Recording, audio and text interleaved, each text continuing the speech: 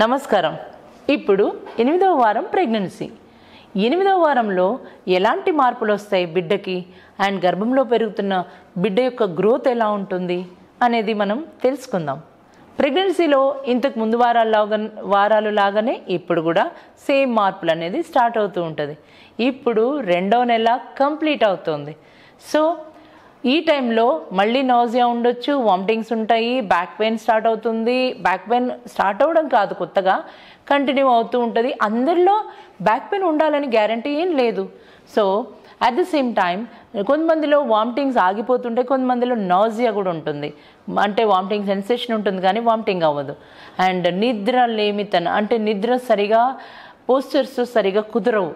నిద్ర ఎప్పుడు అటు పడుకున్నా ఇటు పడుకున్నా నిద్ర కంప్లీట్గా అవుతూ ఉండదు, అంటే నిద్ర కంప్లీట్గా కుదరదు.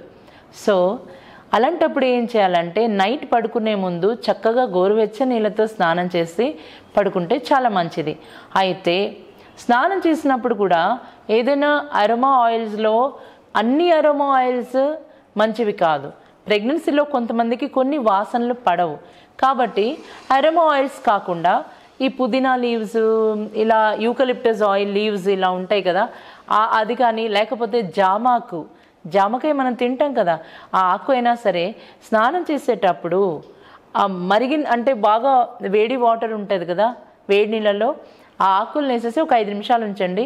మంచి అరోమా స్మెల్స్ వస్తూ ఉంటుంది. ఆ స్మెల్ వల్ల మనసు కూడా హాయిగా ఉంటుంది.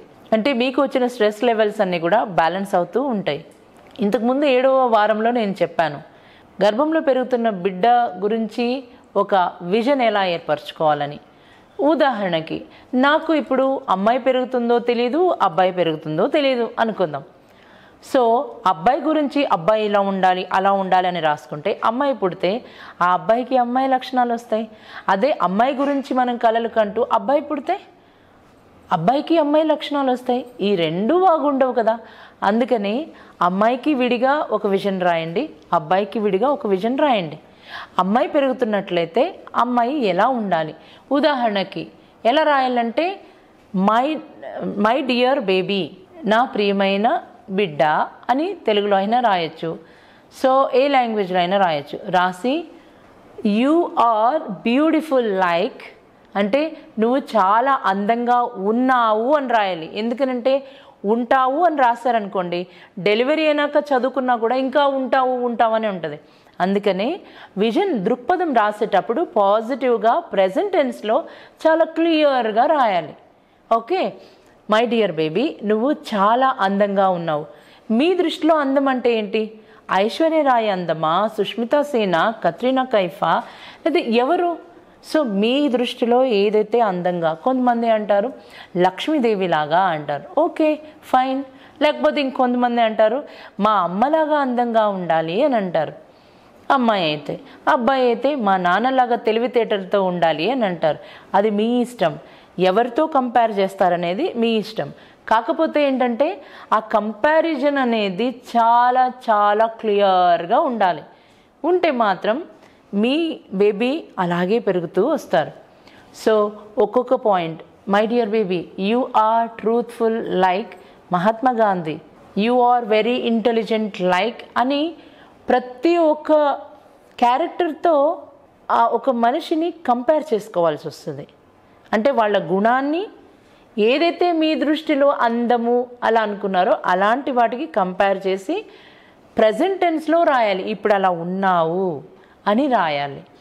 అలా 15 పాయింట్స్ రాసేసేయాలి. రాసిన తర్వాత దాన్ని ఏం చేయాలి, ఫస్ట్ మీరు ఒక బుక్లో రాసుకున్నప్పుడు రఫ్గా ఉంటుంది, అంటే ఒక్కొక్కసారి మిస్టేక్స్ వస్తుంటాయి కాబట్టి రాయండి. తర్వాత దాన్ని ఇంకొక పేజీలో ఫిల్టర్ చేయండి.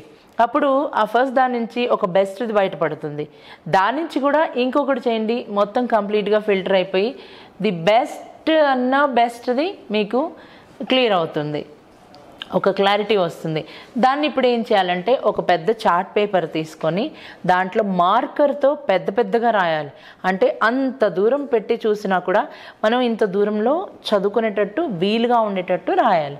దాన్ని రాసిన తర్వాత మీరు ఎక్కడైతే పడుకుంటారో మీ బెడ్రూమ్లో ఎదురుగా ఉన్న గోడ మీద దాన్ని పెట్టాలి. పెట్టి ప్రతిరోజు నైట్ పడుకునేటప్పుడు ఒక్కొక్క పాయింట్ని చదవండి. చేతులు 2 టమ్మీ మీద పెట్టుకొని my dear baby you are like this, you are like this అని చదువుకున్నాక ఒకసారి ఏదైనా ఒక మ్యూజిక్ ప్లే చేసుకొని పొట్ట మీద చేతులు పెట్టి నెమ్మదిగా మసాజ్ చేసేసి బేబీని ఊహించుకుంటూ ఉండండి. అండ్ నెక్స్ట్ డే మార్నింగ్ లేచినప్పుడు కూడా సేమ్ రిపీట్ చేయాలి. అది కన్నా రిపీట్ చేస్తే తప్పకుండా మీరు అనుకున్నట్లే అందంతో పాటు మంచి జ్ఞానమున్న బేబీ మీ గర్భంలో పెరుగుతారు. సో ఈ పాయింట్స్ అన్నిటినీ గుర్తుపెట్టుకొని, అంతేకాకుండా ఇంకా రెండింటిని గుర్తుపెట్టుకోవాలి. ఒకటి, మీరు ఏదైనా ఫుడ్ తినేటప్పుడు నైవేద్యం సమర్పయామి, ప్రతి దాంట్లో ఒక డివినిటీని ఏర్పరిచినప్పుడు యాడ్ చేస్తే, అంటే స్పిరిచువల్ ప్రాక్టీసెస్ని యాడ్ చేస్తే ఫీలింగ్ మెంటల్గా బాగుంటుంది. మానసిక స్థితిలో స్ట్రెస్ లెవెల్స్ తగ్గిపోతూ వస్తాయి. ఇదొకటి.